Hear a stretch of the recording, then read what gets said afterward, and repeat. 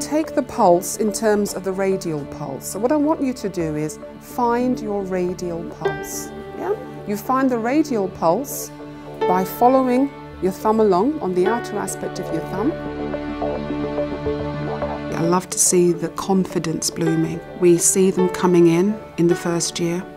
They're always a bit nervous for their first placement, and they will be wondering, can I cut it? Am I going to do something awful? Because they think people are going to quiz them on their first placement.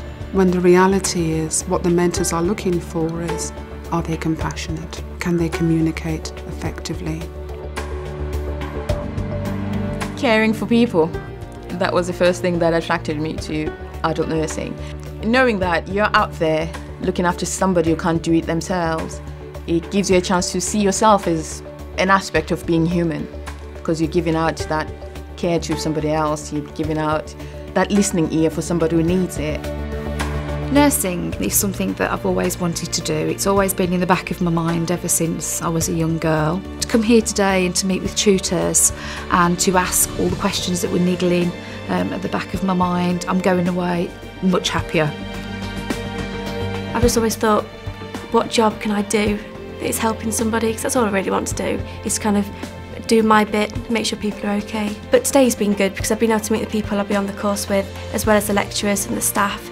I've noticed that there's a lot of people there to help me, and I think that's good because you don't want to think you're going into something alone, do you?